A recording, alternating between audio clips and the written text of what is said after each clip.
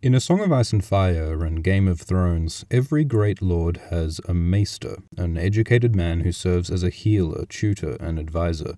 The maesters may seem harmless, but many fans, and some characters in the series, think they're up to something big. So let's have a look. The maesters are an ancient order based in the Citadel in Old Town, which is kind of like a university.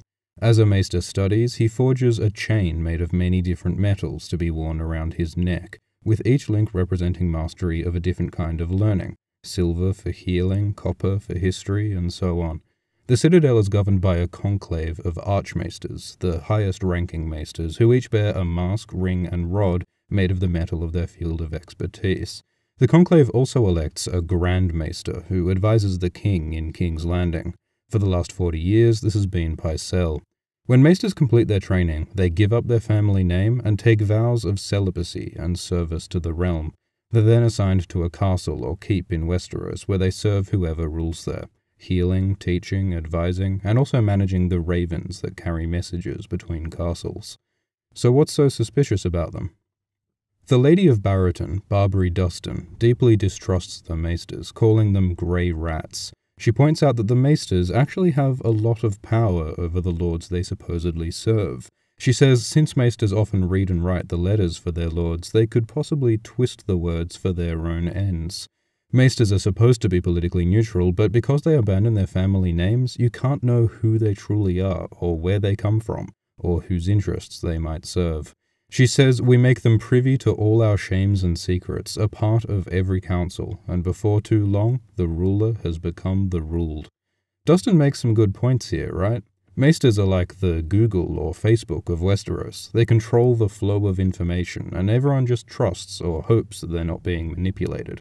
Maesters write the history books, educate young lordlings, count the votes at councils, and whisper into the ears of the most powerful people in Westeros. Could the maesters be manipulating politics for their own purposes? Dustin goes on to claim that the maesters were closely involved in a plot against the Targaryens before Robert's rebellion. So at the start of the series, before Tommen and Joffrey, Robert Baratheon is the king of Westeros. He became king about 20 years earlier when his rebellion overthrew the Targaryens, who had ruled Westeros for the last 300 years. The rebellion began when Eddard Stark's sister Lyanna was abducted by, or maybe ran away with, Prince Rhaegar Targaryen, but Lady Dustin implies that the Starks, along with the Tullys and maybe the Arryns and Baratheons, had been plotting a rebellion long before the war began, and that one of the main people behind this plot was a maester named Wallace, apparently the son of an archmaester of the Citadel and a Hightower girl. House Hightower is one of the biggest supporters of the maesters. So if what Lady Dustin is saying is true, the maesters of the Citadel may have been partly responsible for Robert's rebellion and the downfall of the Targaryens. A lot of this is uncertain, we don't really know the details, but it sure is intriguing, and we hear a similar but bigger claim from another character, Marwyn the Mage. Marwyn is an archmaester of the Citadel, but he's not like other maesters, all stuffy and academic. Marwyn reputedly keeps company with whores and hedge wizards in rat pits and black brothels, and sacrifices to queer gods. He spent years in the distant east, searching for lost books, studying with warlocks and shadowbinders, and along the way, teaching Mirri Maz Duur how to heal. Marwyn's mask is Valyrian steel, meaning he is an expert on magic. At the end of Feast, Sam Tarly meets Marwyn, and Marwyn claims that the maesters are conspiring to build a world without sorcery or prophecy or glass candles or dragons. He implies that the maesters killed all the dragons the last time around, that they didn't trust Maester Aemon because he was a Targaryen, and that the maesters are willing to kill to further their goals. Marwyn then gets on a boat and sails off to find Daenerys, leaving Sam and the reader wondering what the hell's to make of all that. So let's work it out.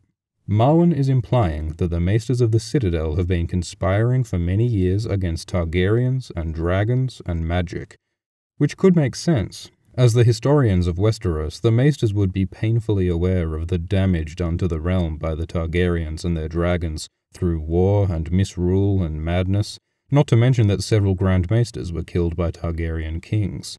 Maybe the maesters figured that the best way they could serve the realm would be to get rid of the Targaryens and their destructive dragons.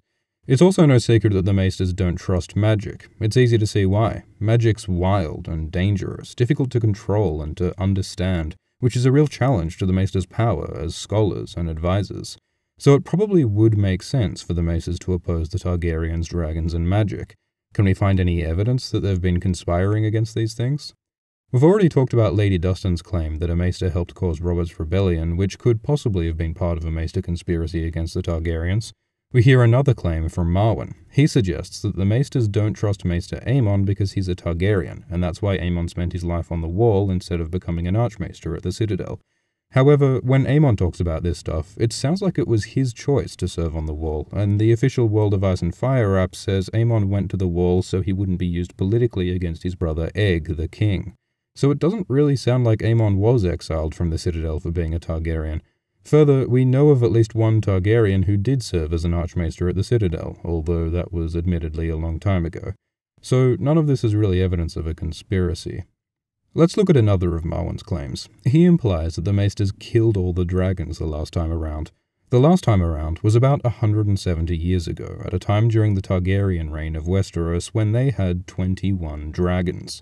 Most of those dragons were killed during the Dance of the Dragons, a civil war of succession that divided the Targaryens and their dragons and pitted them against each other. In the 3 years of the war, 12 dragons were killed in battle, 5 dragons were killed by a rioting mob of common people, 2 flew off and 1 vanished, leaving just 1 young dragon called Morning, alive and under Targaryen control. There were also some hatchlings after the war, but none survived long, and apparently Morning died too, because within about 20 years, the last Targaryen dragon was dead. There were still some eggs left over after that, but none of them ever hatched. Well, not until much later. Anyway, so it's not clear what Marwyn means when he claims that the Maesters killed the dragons. The dragons clearly died in this huge civil war. Maybe Marwyn means that the Maesters killed off these last few dragons somehow. It has been suggested that they might have been poisoned because they were stunted and small. In fact, the dragons have been getting smaller for years. None ever grew as large as the original 3 that Aegon the Conqueror brought from Valyria. The Maesters say that the reason the dragons don't grow so large is because the Targaryens started keeping them in an enclosure in King's Landing called the Dragon Pit, though Daenerys' dragons still seem to grow fine when they're kept chained up, so maybe that's not true.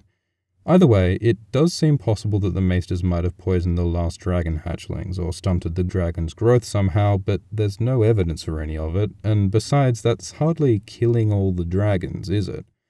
What killed the dragons was the war, the Dance of the Dragons, so maybe what Marwyn means is that the Maesters caused that war, like how Lady Dustin claims that the Maesters helped cause Robert's rebellion. We learn about the origins of the Dance of the Dragons in The Princess and the Queen and Rogue Prince novellas, as well as The World of Ice and Fire, and in these texts it doesn't look like the Maesters were involved in the start of the war. In fact, both Grand Maester Orwyle and Grand Maester Runcida try to prevent the war from starting, and Maester Norrin helps a dragon and its rider flee the war. If you want to get a bit paranoid, you could point out that in-universe, these texts are written by Maesters, who may have covered up their own involvement in the war. It's possible, maybe, but we are told that a Septon and a court jester also contributed to these accounts, making a Maester cover-up seem less likely. So, there's no clear evidence that the Maesters were involved in causing the war, but we do know that the Hightowers were. Queen Alicent Hightower, who had married King Viserys Targaryen, wanted her son Aegon to inherit the throne, even though the king himself wanted Rhaenyra, his daughter by his first wife, to inherit the throne. That's basically the conflict that led to the dance, and the deaths of the dragons, and it was in large part caused by House Hightower, the same house that Lady Dustin says was connected to the Maester who helped cause Robert's rebellion, and the same house that's known to closely support the Maesters. It doesn't seem likely that the Hightowers were conspiring with the Maesters against the Targaryens, because the Hightowers have actually been very loyal to the Targaryens. But it might be that the Maesters manipulated the Hightowers into starting the Dance of the Dragons, in the same way that the Maesters apparently manipulated the Starks to rebel against the Targaryens. So, we still have no hard evidence, but it does seem very possible that the Maesters were behind both the Dance of the Dragons and Robert's Rebellion, the wars that killed the dragons and overthrew the Targaryens. Let's look at the other part of Marwyn's claim. He says the Maesters are building a world without sorcery or prophecy or glass candles, a world without magic. This is an interesting thing because apparently, at least until recently, magic has been in decline in Westeros. Daenerys says that magic had died in the West when the doom fell on Valyria, The doom of Valyria was centuries ago and happened very far away, so the maesters probably weren't involved, though the faceless men might have been. But the point is that now it seems that the maesters believe that magic's no longer a thing. Maester Lewin says that magic does not work. Perhaps magic was once a mighty force in the world, but no longer. This view seems to be shared by most other maesters. At the Citadel, part of a maester's training involves spending a night in a darkened room with a candle made of obsidian, or dragon glass. Lighting a glass candle apparently requires magic, and the whole point of this procedure is to show maesters that magic doesn't work. So what's the sense in the maesters having a conspiracy against magic if the maesters believe there is no magic anymore? Maybe the maesters have realized the same thing that Quaithe and Marwyn have realized, that glass candles are burning, magic is returning. New dragons have been born, the others have returned, Melisandre's magic grows stronger, and resurrections are happening left, right, and center. Leo Tyrell says old powers waken, shadows stir, an age of wonder and terror will soon be upon us, an age for gods and heroes. That does not sound like something the maesters would want to happen, so maybe they're trying to stop it. But it's not clear how they would do that. It's not like they're covering up the existence of magic, they openly discuss it in their books, and they still have an official position on their conclave for an archmaester who's an expert on magic.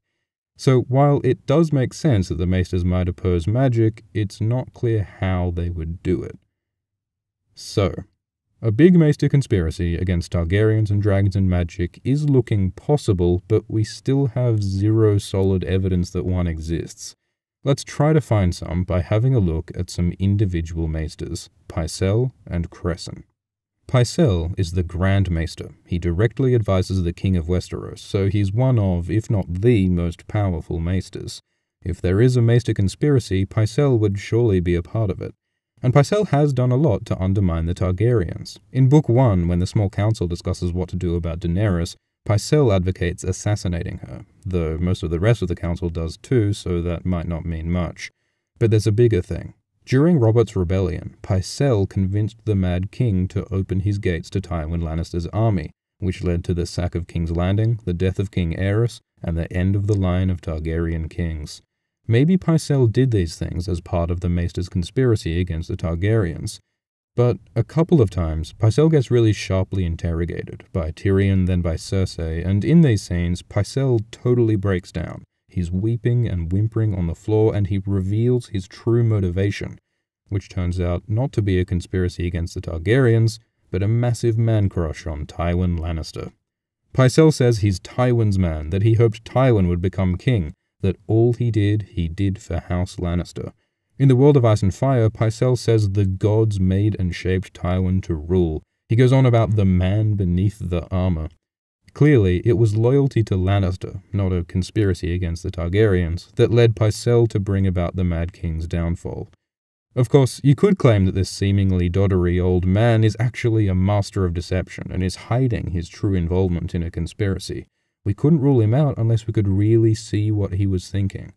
Fortunately, we get to do exactly that in the case of Cresson. Maester Cresson serves Stannis Baratheon at Dragonstone, and in the prologue of Clash, Cresson tries to kill the Red Witch Melisandre, which looks exactly like the sort of thing that someone would do if they were part of a conspiracy against magic. The chapter is written from Cresson's point of view, so we get to see all the Maester's thoughts that lead to his decision to try to kill Mel, and opposition to magic and superstition is part of Cresson's motivation. A sort of ideological battle goes on between Melisandre's magic and Cresson's denial of it. But that's not the main issue here. Cresson does have his doubts about magic, and there's no mention of any conspiracy. Cresson's main motivation is that he wants to protect Stannis. Cresson loves Stannis, thinks of him as the son he never had, and he feels that Melisandre is leading Stannis astray by convincing him to kill his brother and to sail to war without having allies. So while magic is part of the issue here, the main reason Cresson tries to kill Mel is not a maester conspiracy against magic, but a fatherly love for Stannis. So, where does this leave us? The Maesters could have a lot of influence on the politics of Westeros. They may have good reasons to oppose Targaryens, dragons, and magic. Lady Dustin suggests that a Maester was involved in the plot to overthrow the Targaryens, though we don't really know what happened there. Marwyn the Mage claims that the Maesters killed off the dragons, which they might have done indirectly by manipulating the high towers to start the dance, or maybe by poisoning the last few dragons, but we really don't have any proof. Grand Maester Pycelle and Maester Crescent make moves against Targaryens and magic users, but those acts don't seem related to any conspiracy. So, given the complete lack of evidence, a big conspiracy involving many Maesters seems quite unlikely. Marwyn's claims are probably exaggerated. In fact, he might have an ulterior motive for scaring off Sam from telling the Citadel about Daenerys. However, it's very easy to believe that at least some Archmaesters of the Citadel strongly distrust Targaryens, dragons, and magic, and might occasionally pull some strings to oppose these things. So the bottom line is that there's probably some sneaky shit going on, we just don't know how much. The good news is that we'll probably find out more in the next book. Right now, many awesome characters are converging on the Citadel. Sam Tarly has been sent to study and earn the Maester's chain. Jaqen H'ghar has come in disguise and acquired a key said to unlock every door in the Citadel. Oberyn Martell's bastard daughter Sorella has come in disguise as the acolyte Alaras, and some of Euron Greyjoy's Ironborn have started raiding around Old Town. There are a lot of disguises going on, a lot of intrigue, a lot of mystery. It's going to be a lot of fun seeing how all this turns out, and what it might reveal about the Maesters. Thanks for watching. Feel free to comment about what you think the Maesters are up to. Thanks also to Ertach Ultinas, who kindly helped out with some imagery for the video. He has some really awesome art based on Game of Thrones theories, so you should definitely check out his DeviantArt. There's a link in the description. Finally, thank you to all the patrons, including Nick Hurley, Derek Wing, ADC400, and Alice Cottrell, who made it possible for AltShiftX to go full-time this year. Thanks to your support, we're already using better, faster software and hardware, and are aiming to release at least 2 or 3 videos per month, hopefully more. So with a new Game of Thrones season coming out in April, 2016 is going to be big. So Happy New Year, and see you next time.